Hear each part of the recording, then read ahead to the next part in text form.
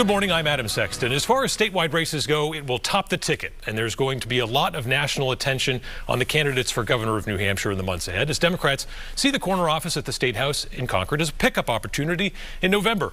One of the Democratic candidates vying for that nomination is Executive Councilor Cinde Warmington. She's our guest in studio this morning. Councilor, thank you for being here. Pleasure to be here. So Democrats are very interested in ending this losing streak that they're on in terms of running for governor and not winning back that corner office. So when people ask you, what's the difference between you and Joyce Craig and why should I choose you, what do you say? I say that I am the candidate who can take back the corner office in November. I have been a fighter on the Executive Council as the highest ranking Democrat in New Hampshire for the last 4 years, fighting for all of the things that are important in our state right now. We have an attack on reproductive freedom, an assault on our public schools. We have young people who are unable to make ends meet, working people who can't make ends meet because of our housing crisis and the skyrocketing costs. We have real issues that we need to address in our state, and I have been the leading voice on these issues on the Executive Council for the past 4 years. I would also say that even the Republicans recognize that I am the most formidable candidate. When asked on the radio about it, the governor himself said Warmington would be formidable, and the recent polling that we've done shows exactly that when voters are introduced to my messaging, they recognize that those are the issues that are important in our state. That's what we need to do, and we need to make sure that Kelly Ayotte does not end up in the corner office. Kelly Ayotte supported a national abortion ban. She helped to overturn Roe v. Wade. She celebrated the fall of Roe v. Wade. She supported legislation with restrictions for in vitro fertilization. Kelly Ayotte is out of touch with New Hampshire, and we need to make sure that she does not end up in the corner office, and I'm the one to do it. As we noted earlier, this is going to be a nationally watched election, and it's possible that the President, Joe Biden, who was just here, he might come back again between September and November to try and help a Democratic nominee. I'm sure you would welcome that opportunity, but is there any Biden administration policy you disagree with?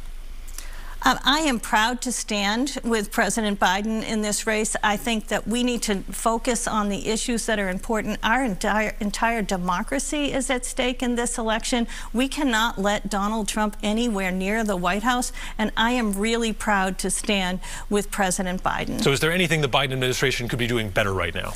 I think that we should support the Biden administration's efforts to, as they have been, to improve on our economy, to invest as they have in New Hampshire, and I am really proud of the job that Joe Biden has done to help the Granite State.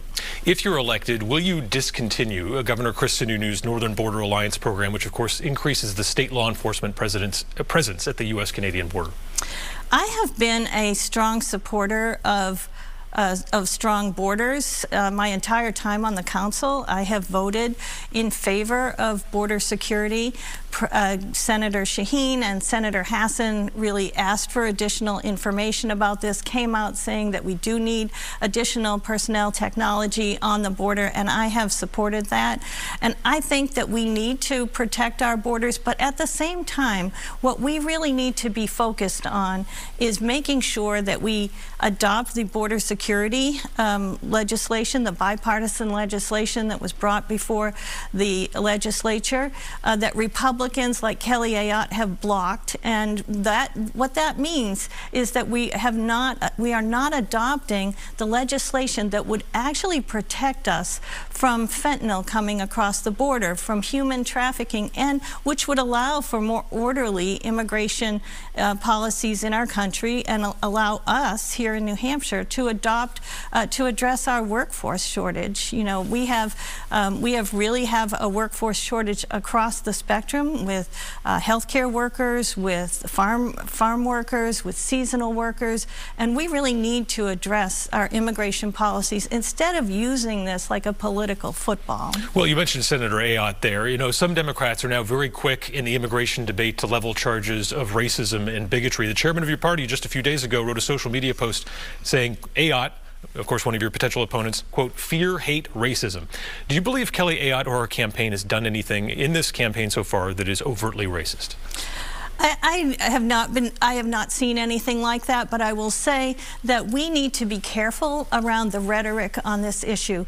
To promote fear and hatred of any group of people is wrong. That kind of discrimination increases the danger to our communities, increases hate crimes. We've seen that all across the country. We've seen that in our state, and we want to make sure that we have a comprehensive immigration reform, that we have appropriate border security, and that we do everything we can to make sure our communities are safe. But we do not want to be promoting hatred, racism. We don't want to be dividing people in that way.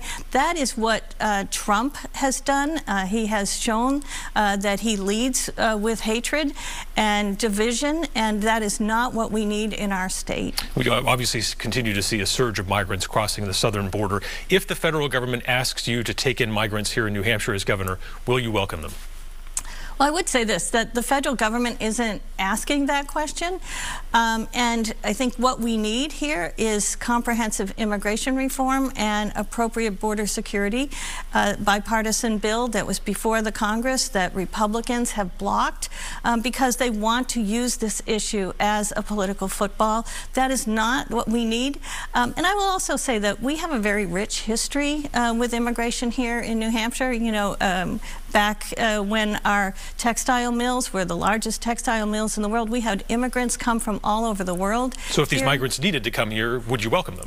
Well, of course, if we have an orderly border security bill, orderly immigration, we already. And so not until then. The legislation would need to pass before you would say, I will allow some of these migrants to come to New Hampshire to settle. Well, it's really there's especially because if people are seeking asylum, right? I mean, there's really not an ask for what has been going on is Republicans have been targeting places for and you know, creating some chaos around this issue. What we need is an orderly process, and I have supported that as an executive counselor. We have refugee resettlement programs now in our state, which I very much support and would support into the future, of course. So under a Governor Warmington, would this be a sanctuary state? Absolutely not. I think that is a local issue to be decided by our local communities. We would not have a sanctuary state. We would also not tell or prohibit our cities and towns from making that decision for themselves. In this recent legislative session, we saw law enforcement come forward and speak out on this issue, that this kind of a prohibition would actually make our communities less safe. It would impede them doing community policing. It would interfere with the trust relationships they've already been building in their communities for years. This is a local issue, and we need to tell Kelly Ayotte and the Republicans to stop making this a political wedge issue, stop putting politics over people, and make sure that we adopt comprehensive immigration reform and the bipartisan security bill. How will gun laws change if you're the governor? As you know, I have called for common sense gun regulations, that we should have universal background checks. We should have a 3-day waiting period. We should have red flag rules. We should have gun-free zones for schools. We should have a ban on ghost guns, and I have called for the ban on assault weapons. I do not believe weapons of war belong on our streets. My opponent, Kelly Ayotte, actually voted against universal background checks after Sandy Hook. I think that we need to really look hard at what we are seeing here. I travel around the state, and I have to tell you, one of the most heartbreaking things that I hear is when parents of young children who are sending their kids off to school tell me they are afraid. They're afraid for their children to be in school. We need to address common sense gun regulations that most everyone in New Hampshire already supports. This has nothing to do with recreational hunting guns. This has to do with taking weapons of war off of our streets. The Democrats want tougher gun laws, but under the 2018 bail law that passed, there are people who are committing gun crimes like reckless conduct, firing their weapon into neighborhoods. They're being arrested and they're being let right back out onto the streets, potentially to terrorize the same people they were just, you know, trying to fire warning shots toward there. So does that make sense to you, to have this idea that people can just get out right after they do something like that, especially when it's gun crime, which you want to address? You have touched on the issue of bail reform that is before the legislature now. We need to make a change in our bail law. We need to stop the revolving door, but at the same time, we need to respect people's constitutional rights. I am very supportive of what I am seeing in the legislature right now. There is a bipartisan effort to really make this change. I was disappointed that it was not made in the last session, and I'm hopeful that it will be made in this session, and that we need to really focus on making sure that we are keeping our streets safe. The attacks we're seeing on staff at Hampstead Hospital, these incidents, this is something you're tracking as a member of the Executive Council. Local first responders in Hampstead clearly assuming a very heavy burden for small departments, fire and police there. Does what's happening now show that building the new YDC there is just too much for a small community like that to handle?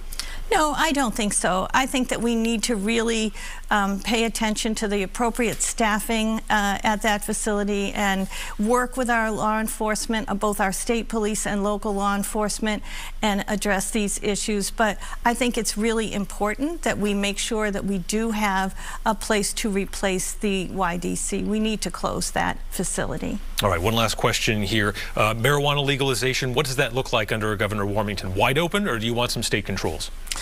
I think we're going to listen to what people have to say about that, but I am absolutely for the legalization of cannabis properly regulated and taxed, and we should be moving forward with that. If that doesn't happen in this session, then I certainly will make sure it happens in my term. But a robust private market, is that what we would see, do you think? I think that we need to have, I don't think that this would be done just through the to the liquor stores. I like the franchise model that I'm seeing, but we'll see, you know, the devil's in the details. Let's see how that plays out. All right, Councilor, thanks for joining us on Close Up, and we'll see you out there on the campaign trail. My pleasure.